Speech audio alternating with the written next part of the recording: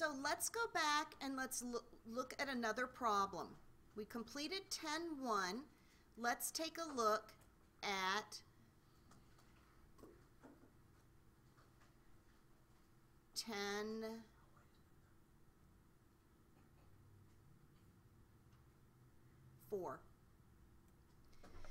In providing accounting services to small businesses, you encounter the following situation pertaining to cash sales. Number 1, Ferkel Company enters sales and sales taxes separately on its cash register. On April 10th, the registered totals are sales of $22,000 and sales taxes of $1,100.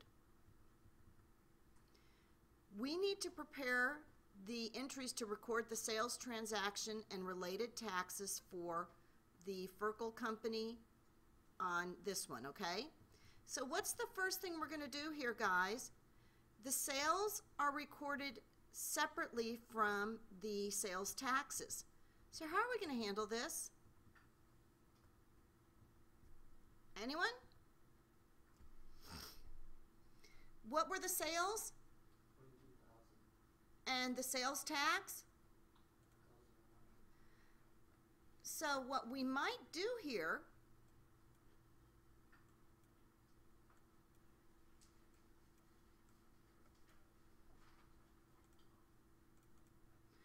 is show how much cash did we bring in?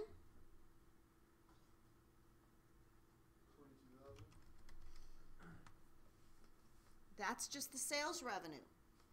How much cash did we bring in, guys? $23,100, exactly. $23,100, and our credit will be sales revenue of $22,000 and sales taxes payable of $1,100, right? That's the easy way to do it.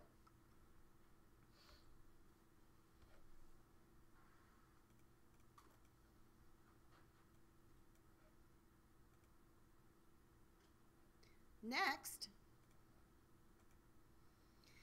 Crystal Company does not segregate sales and sales taxes. Its registered total for April 15th is $13,780, which includes a 6% sales tax. This is a little trickier, okay? So what is our cash going to be?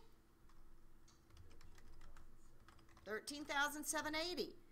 How are we going to determine our sales revenue?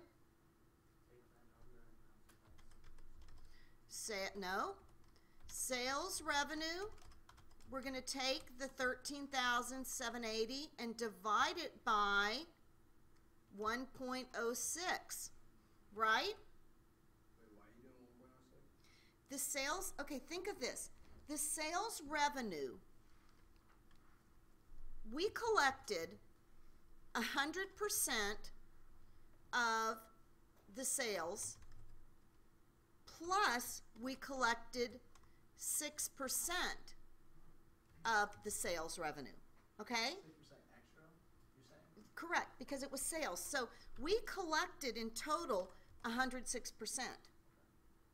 But we need to figure out how much were the sales and what amounts the sales tax. So if we take $13,780 and divide it by 1.06, what do we come up with? See, the whole amount is 106%. Okay? So we want to figure out just the sales portion is what?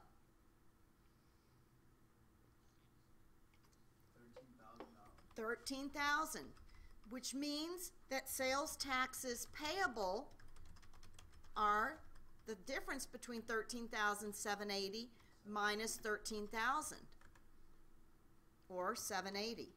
Does anyone have questions on this? Do you guys understand how you're going to figure that out? Okay? Yes? No? How are you guys doing? Frustrated? Good? Okay. these problems I'm going over, you're going to see these again, okay? It might be in a multiple choice, but that way, know how to calculate them based on either way. Let's look at the next one. 10.5.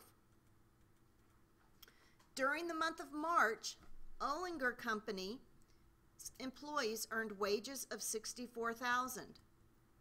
Withholdings related to these wages were $48.96 for Social Security, $7,500 for federal income tax, $3,100 for state income tax, and $400 for union dues.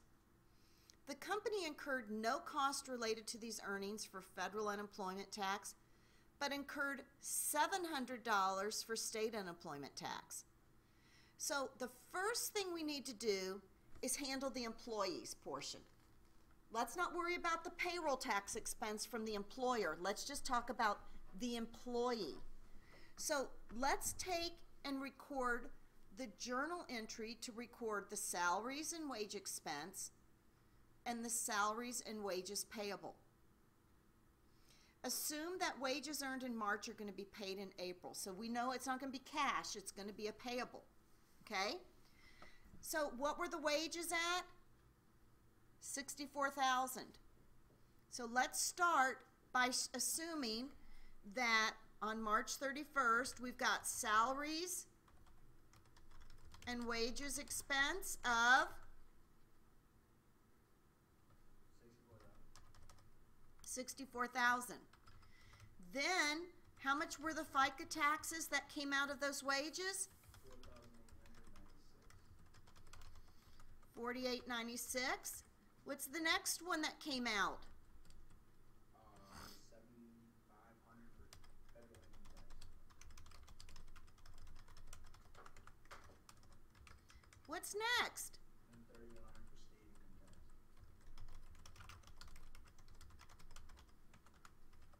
What's next? $400 for union dues.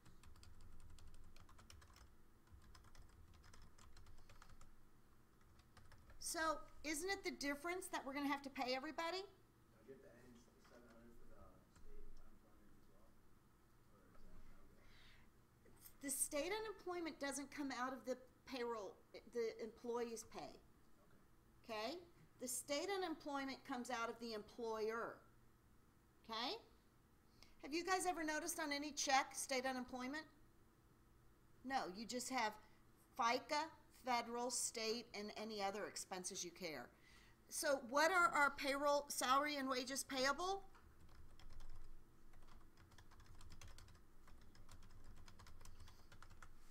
Hmm?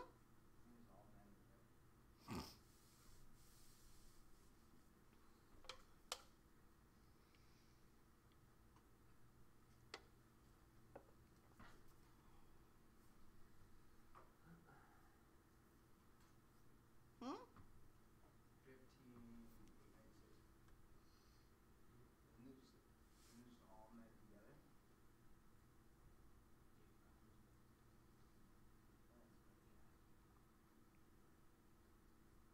Anybody? 48,104.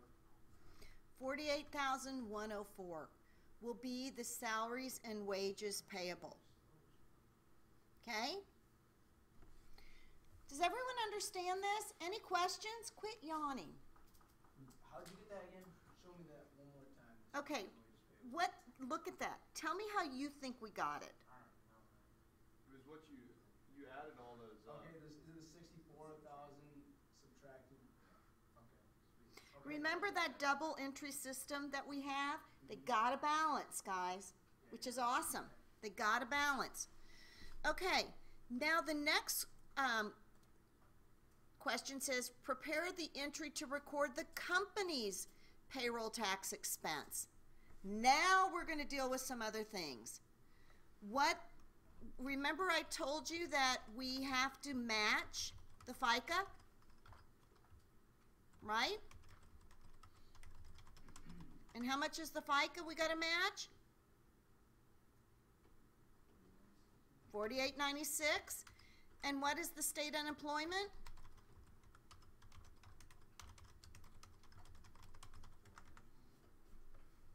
State unemployment, 700. 700. So what is the payroll tax expense there? 5596. You guys see how I'm just adding them? Yep. How's that going, guys? Good. Does this make sense? Yes.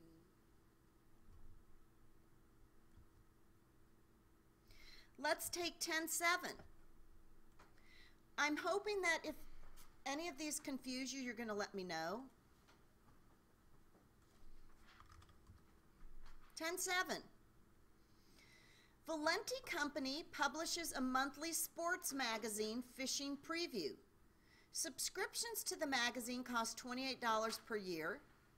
During November 2014, Valenti sells 6,300 subscriptions for cash, beginning with the December issue. Valenti prepares financial statements quarterly and recognizes subscription revenue for the end of the quarter. The company uses the accounts unearned subscription revenues and subscription revenues. The company has a December 31st year-end period. We are going to prepare the entry in November for the receipt of the subscriptions.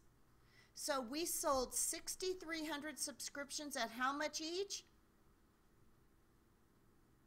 28 bucks each? So what are we going to do there, guys? We're going to have cash of 6,300 at 28 bucks. Thank you.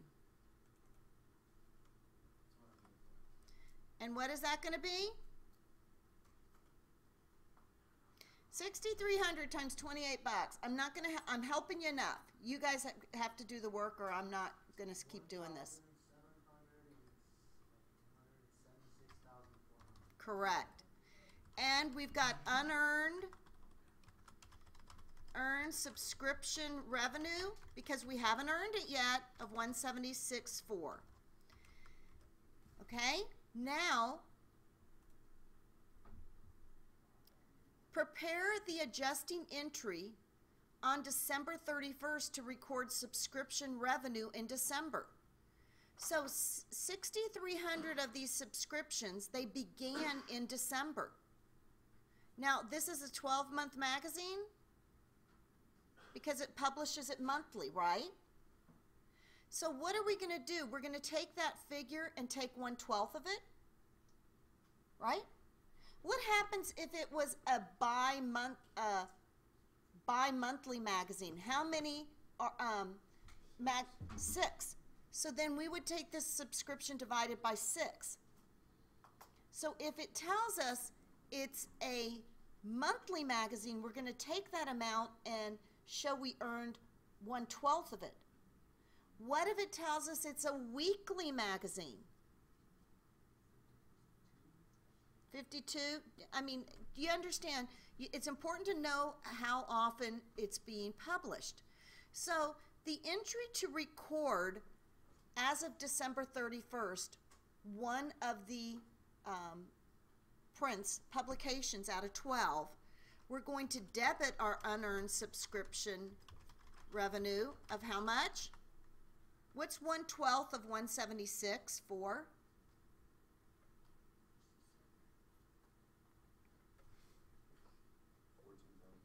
14,700. And we've now earned that money, haven't we? We've earned the right to collect that as revenues because we've provided the service. We've realized it. So we now can say subscription revenue of 14,700. Okay? Now let's go and look.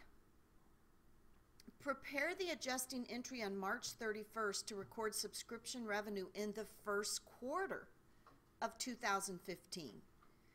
How many magazines did we publish in the first quarter? 3.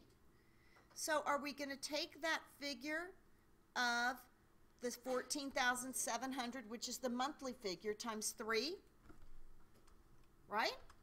Unearned subscription revenue of 44.1, and we're going to have subscription revenue of 44.1. Right?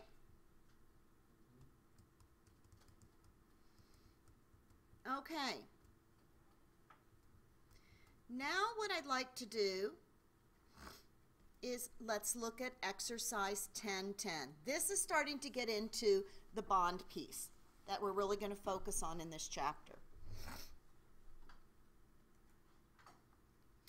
Canyon Company issued 600,000 10-year 6% bonds at 103. Is that a premium or a discount? Premium. Suppose, excuse me, we need to prepare the journal entry to record the sale of these bonds on January 1st, 2014. So how are we going to record it? What's the first thing we're going to do? Cash of what? How much did we receive? Did we receive just the 100% of face value? Or did we receive 103% of face value? 618,000. We received 103%, so 600,000 times 1.03 is 618. Now, how much is that face value on the bonds? Bonds payable, 600,000. What is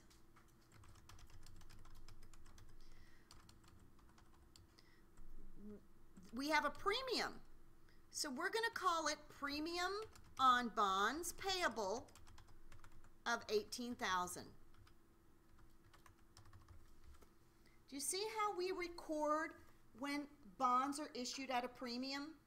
We receive the cash up front of the 103%, and we always keep that bonds payable at that face amount, and the difference is going to either be a premium or a discount, okay? The next thing we're going to see here, suppose the remaining premium on bonds payable was $10,800 on December 31st, 2017. Show the balance sheet presentation on this date. So basically what they're telling us is we had a premium of $18,000, okay? But we've amortized it down to only $10,800. How are we going to show these premiums on the balance sheet? So what we're going to do here is we're going to take our long-term liabilities. We're going to record it as a bonds payable due in 2024 for $600,000. And then with the premiums, we're going to add premium on bonds payable of $10,800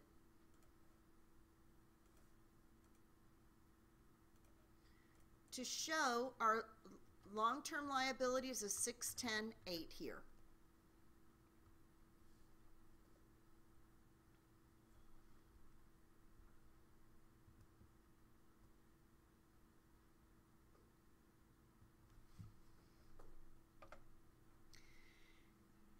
Now the next question says to us, explain why the bonds sold at a price above the face amount. Why would we sell them for 103%?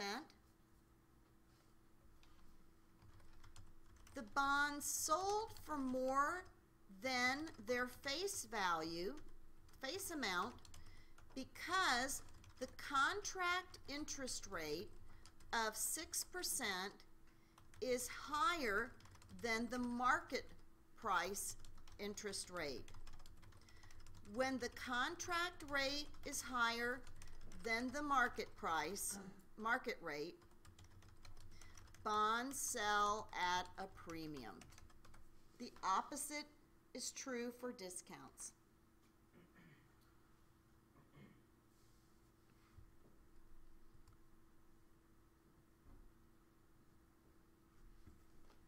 How are you guys doing? How do we know that the 6% was above the market value? Well, we know that if we issue them for a premium, then we know that it has to be. If we issue it for a discount, then we know that the face amount is below the market rate.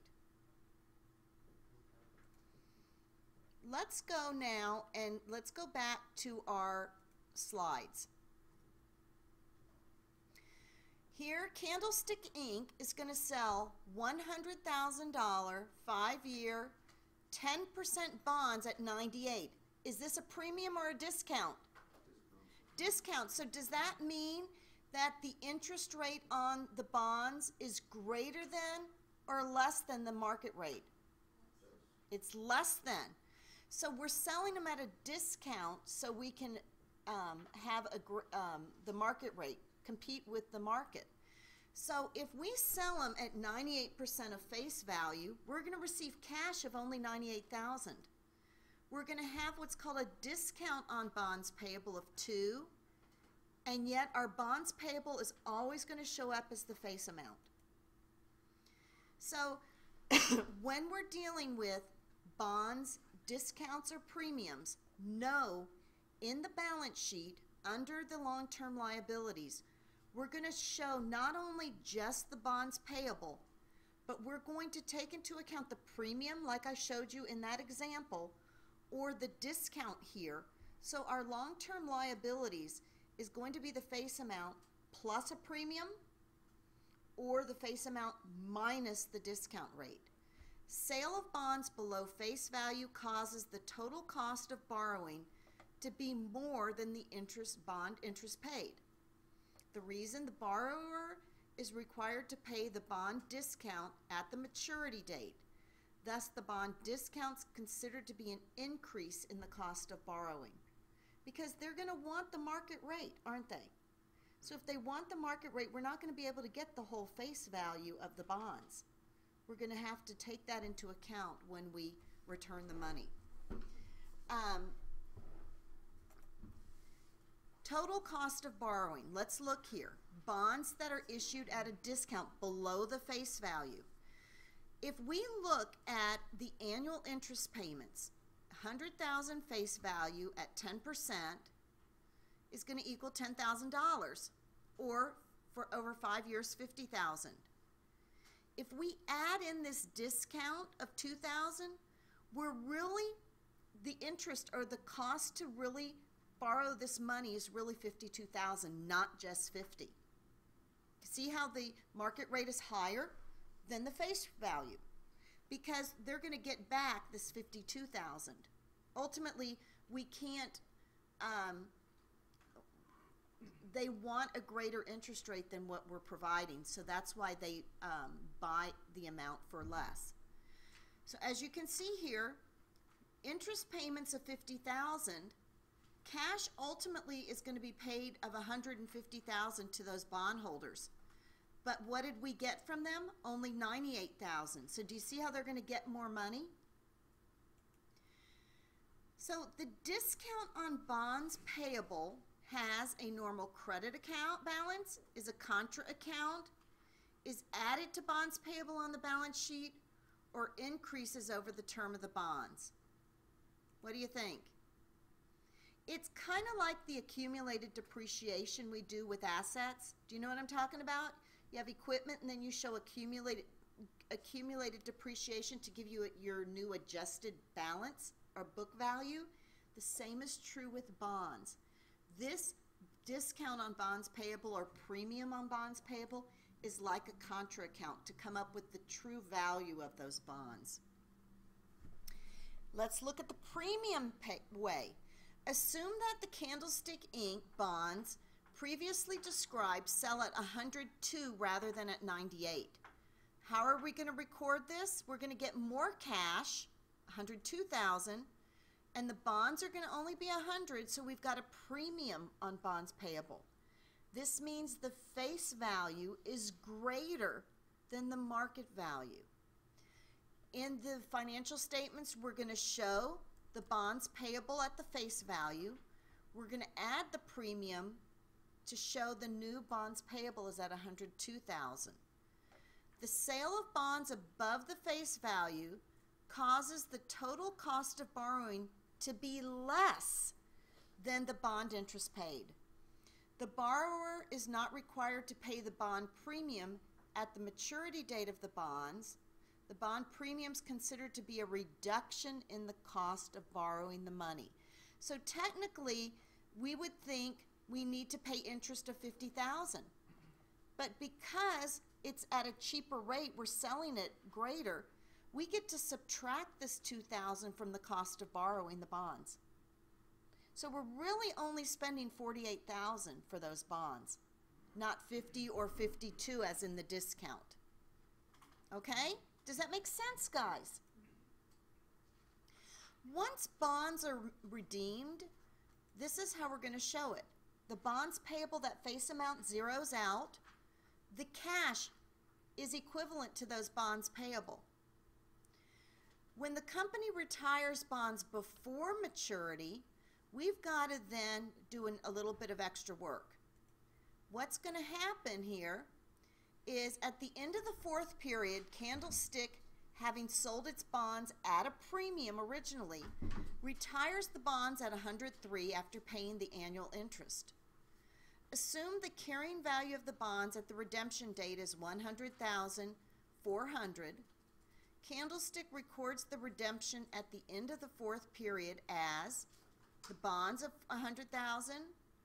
We need to get rid of that premium on bonds. We're showing the cash at $103,000 because it tells us it's retiring the bonds at $103. So after we know all these other figures, we'll know then we had a loss on this bond redemption of $2,600.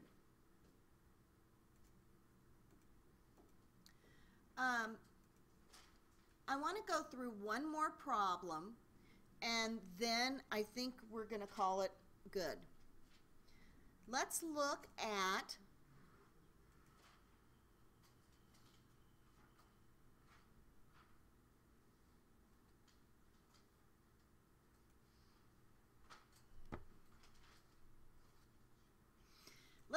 exercise 10-12. We might do two more problems. Exercise 10-12. Assume the following are independent situations recently reported in the Wall Street Journal. General Electric 7% bonds maturing January 28th, 2015 were issued at 111.12. Were the General Electric bonds issued at a premium or a discount? Premium. Boeing 7% bonds maturing September 24th, 2029 were issued at 99.08. Was this Boeing bond issued at a premium or a discount? Discount. Explain how bonds both paying the same contractual interest rate could be issued at different prices. The prices of those bonds differ because the bond price is based on the market rate of interest, not what's sitting on those bonds as the stated rate. So in this scenario, you know that the market rates had to have been different. Do you understand what I'm saying? Because they were issued, one was issued at a premium, one was issued at a discount. Prepare the journal entry to record the issue of each of these two bonds, assuming each company issued $800,000 of bonds in total. So we're showing they issued $800,000 of bonds. So how would we record the journal entry to show that these 7% bonds were issued at 111.12? How are we going to do that, guys?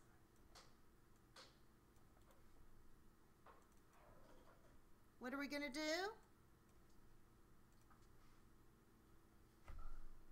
We're going to debit cash 800,000 times what? 111.12%, or that equals what?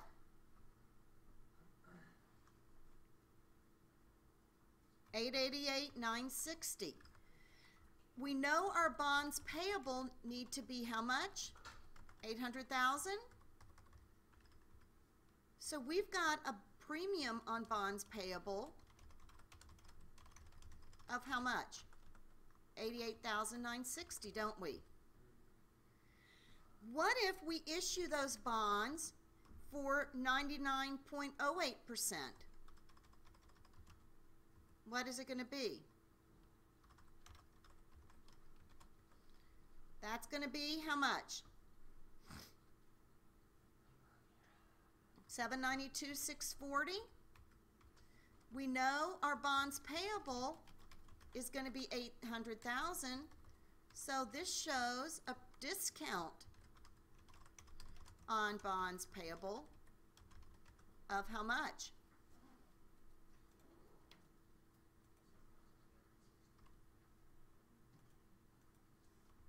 $7,360. Does that make sense to you guys? What I would like to do on next Tuesday is we're going to pick back up right where we left off here. So if you have been confused with what we're doing here, please look at the lectures, okay? I'll send an email out to everyone saying, hey, this has been a really informative day. If you weren't in class, you know, listen to the lectures. And we're going to finish up with some problems. Specifically, we're going to look at exercise 14 and 15, and then we're going to look at some ratios and move on to then chapter 11, okay? So you guys have